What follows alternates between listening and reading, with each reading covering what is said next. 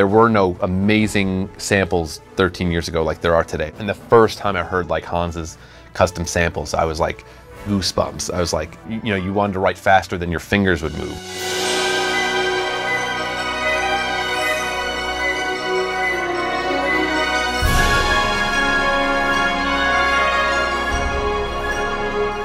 How did I end up at remote control? I guess it starts with me being in college. When I was in college, I was an economics major to start, and kind of had this curiosity and interest in music, and ended up studying music as a hobby. And then through a fluke connection in my sophomore year, I got a call that says, "Hey, I met someone that works at Hans Zimmer's studio. Do you have any interest in interning there over the winter?" And I was like, "Yeah, I would love to." I mean, it was Hans. It was, you know, it's such a boring answer to say who's like one of your musical, like, biggest influences or idols or whatever. And it's a boring answer, but the truth is, it was Hans. I grew up listening to Hans Zimmer music. So I came out here in the winter, and as soon as I showed up here and saw the way that people worked and the way they wrote music and the projects that came through here and just the studios, I was hooked immediately. And so the following summer, I came back out. Interned again for the entire summer, and then the day I graduated, I got in my car, drove out from New York, and a couple weeks later was hired by Ramin as his tech assistant, and did that for a year, was his writing assistant, and kind of slowly just found my way here 10 years later. I'm still figuring out what my sound is and what my style is. I don't really know. If someone asks me, some people have asked me, like, what is your sound? And I'm like, I don't know. So I'm still figuring that out, kind of, and I was really figuring that when I started working with Ramin.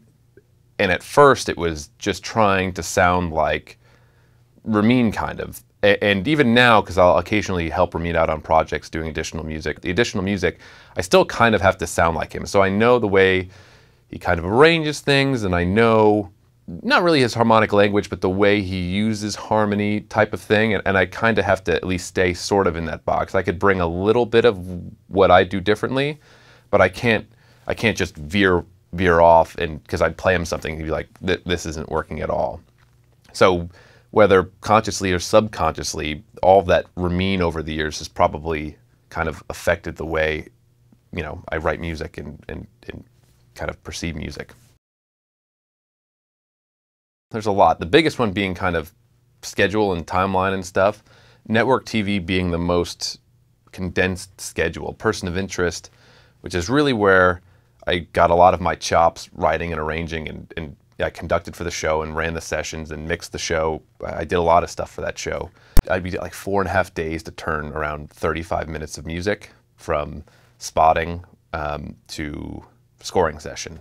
So that being the most condensed, and then a video being kind of the most spread out. And there's no spotting session. We kind of get briefs for levels, or kind of descriptions of like 2-minute pieces, 3-minute pieces they need, where they're like, okay, we need 3 minutes of like stealth music when you're, you know, sneaking around at night on the ship. This is for like a first-person shooter, for example. And you send them music, and they're like, you know, they give their feedback. But that could go on and off for.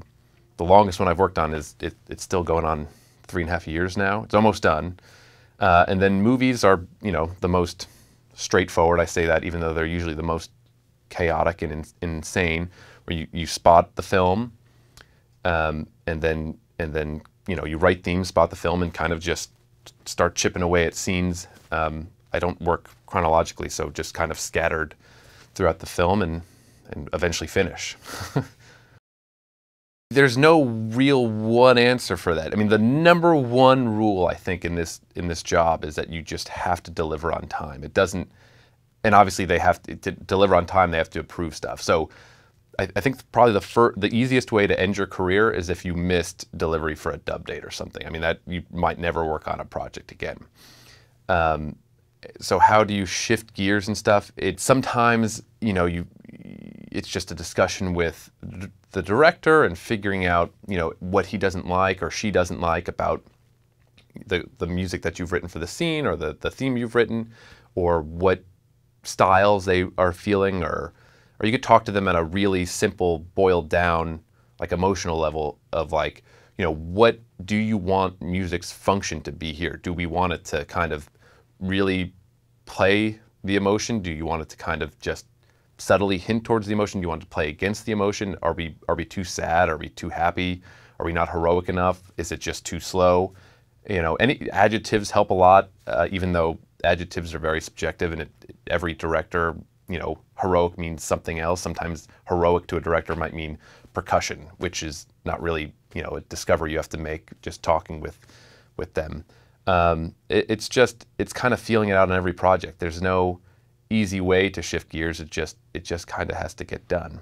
It's very important to have a plan B. Long time ago, when I was having lunch with Hans as an intern, someone asked him, like, what's the best piece of advice you'd ever gotten? And he said, be able to execute plan B flawlessly, which was kind of lost on me at the time. It didn't really hit home until I was sitting in this chair and I played something for a producer and I was like, do you like it? And they're like, it's really cool music. It's not working for this show. And I was like, wow, gulp. Okay, we just wasted three weeks kind of coming up with themes and ideas, and all of a sudden we have 3 less weeks to finish the first episode, and we're kind of back at square one. But you just have to shift gears, and we ended up in a completely different direction because of it, and it ended up being for the best. You can't have too thin a skin in this job, otherwise you'll go home and cry every night. I mean, because you could be, there's so many times you sit here and you're super proud of something and you play it, and sometimes they're just not nice. It's not even like, this is cool music, it's just not working. Sometimes they're like, this sucks. And you're like, you just kind of have to like swallow that tough pill. Sometimes you just might go home and clear your head for the day, right? Get a lot of sleep and then come in the next day with a fresh mind and put that entire experience behind you and start with a blank canvas again. It's just part of the job. It's, like I said, if you had thin skin, you'll go home every night and cry. If I really get stuck, and it doesn't work every time, but really get stuck, it just helps me to get out of here sometimes. Sometimes the best ideas have come to me when I've just gone for like a long walk, or I've taken my dogs for a long walk, or I've gone to the gym. For some reason, ideas come to me when I'm gasping for oxygen. So I play soccer also. So sometimes, I'll just have sprinted, or I'll be at the gym gasping for air, and all of a sudden I get this idea that comes out of nowhere. And so that, I guess, would be my secret weapon.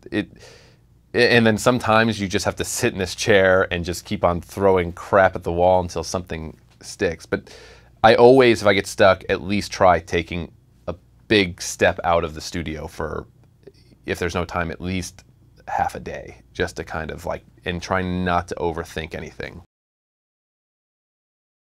So in college, I very first started learning how to write music kind of with paper and pencil, and then in Finale, which is just the most awful, generic, general MIDI sounds ever conceived by mankind. And then it was after I came here that I got GarageBand and Logic, where I was like, I need to learn how to sequence. But I came here 13 years ago, when the rigs were actually a little bit more complicated than they are now. Like MIDI over LAN didn't exist, Vienna Ensemble didn't exist, so it was hardwired connections and stuff, and everyone had 17 stacks of samplers, and I saw that, I was like, I'll never learn this. Someone tried explaining signal flow to me, and it was just like, I'll never understand how any of this works. And the first time I heard Hans's custom samples, I was like, goosebumps. I was like, oh my God. It was so inspiring. It's like you just wanted to, you wanted to write faster than your fingers would move. Like you were just, there was so much music going on. I was like, how can I get this down faster, hearing all these sounds? And then, fast forward to now, samples have a really, really, really, really important function in this job. And when you hear new samples, they're inspiring, but for a much shorter period of time, where you're craving live performances and working with live musicians to come in and kind of breathe life into the music.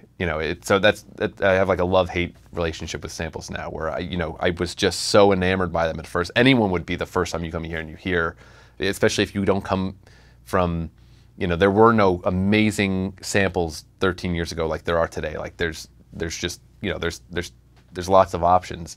and hearing that to now where I'm just like, I cannot wait to get this in front of like an orchestra or a violinist or a singer or whatever it is. I guess I first started sequencing in GarageBand, which is free if you have a Mac. That's really kind of where I started figuring out sequencing before I moved to Logic, and now my Cubase. So GarageBand's a good free software, and then there's a ton of amazing plugins.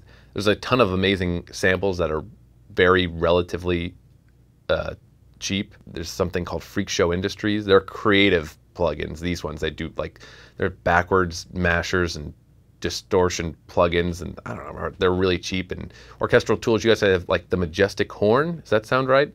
That thing is amazing for just like that solo, warm, round, legato horn that, which I think it's like $4. Is that right?